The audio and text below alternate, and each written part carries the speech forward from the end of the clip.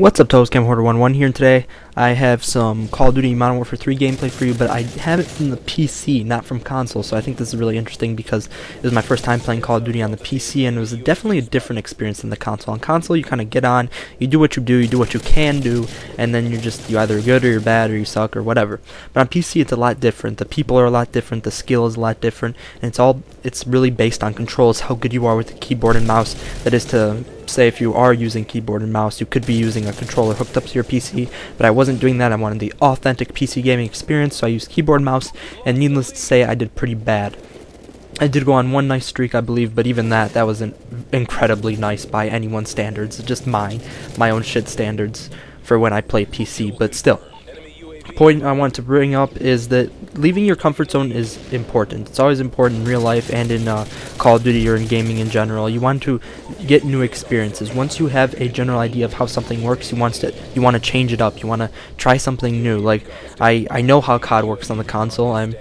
I was decent at a time, and then I stopped for a little bit, then I got kind of shitty, and then I come here to PC, and it's a totally different ballpark. The controls are completely different, but that's really nice because the people are really nice. The people on PC, I think when you reach a certain level of skill, you get this sense of humbleness and humility that you can't find on console. A lot of people on console are very douchey. Doesn't matter if they're good or bad, they're just usually generally not nice people. When you get online, people always have something to mean to say about your mother or anything of that sort of nature. But that's not to say that everyone's terrible. It just seems like everyone is really bad, or at least the lobbies I'm getting into. But then again, it doesn't really matter because you don't let stuff like that bother you. The point I want to bring up is that people on PC are just really nice and supportive. People say GG after every match. People just help you out during game. There's text chat you could pull up. I think I've heard like one person talking in like game chat. It's all like type based. You type T to open up your text box, and then you type away. At one point I had not hooked up my controls to let me use kill streaks, so all my kill streak keys were unbound. I just asked like, hey, how do I use kill streaks? And then they're telling me how to use them, and they're just really helpful. They're always eager to help, because when you help your team, you're helping yourself. You're helping your team to victory. You're getting experience. You're getting experience for winning. Your team is getting experience, and that is the point, right? Your point is to win as a team. There's no point in playing a team-based game if you're not going to act like a team. And I think the people on PC have a really good grip of what that's all about. And I think that's the sense of also PC in terms of Call of Duty. At least they don't get a lot of stuff first.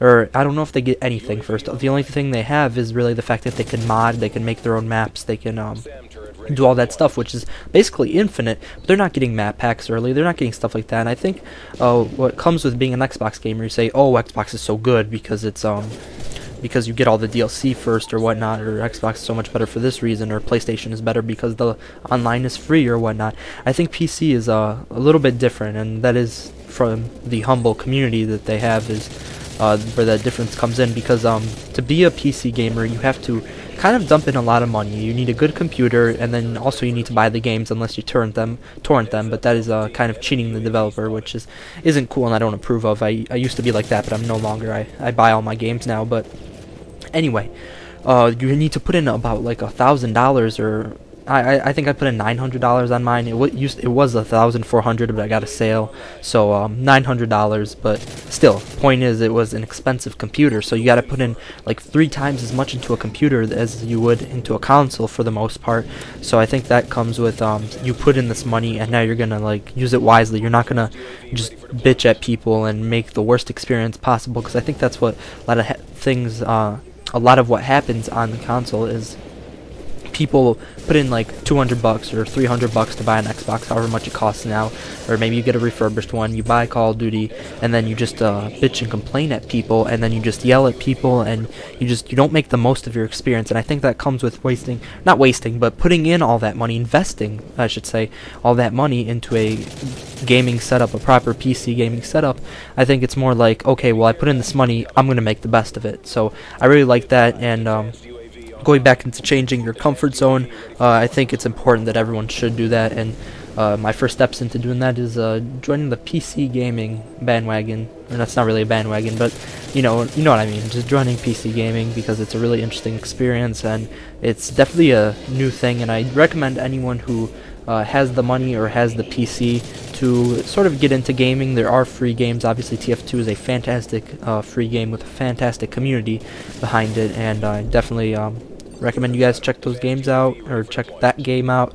And just so you know, if you're wondering, I did not buy Call of Duty on the PC. It was a free Steam weekend where you play the game for free, get an idea of what you like, what you don't like, and then you buy it if you want. If not, just whatever.